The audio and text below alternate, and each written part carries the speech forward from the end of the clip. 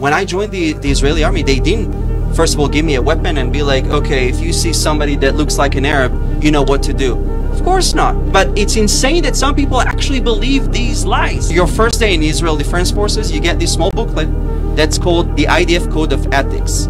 And it's called in Hebrew, Ruach Tzahal, Spirit of the IDF. And you first of all learn how to behave like a human being.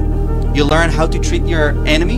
And only then you are taught how to defend your country physically, actually. And I also served as a combat medic. So when you're a combat medic, you take an oath actually to treat your enemies. And I've done that. Actually, 90% of the people that I've treated during my military service were not Israelis. They were either Syrians or Palestinians.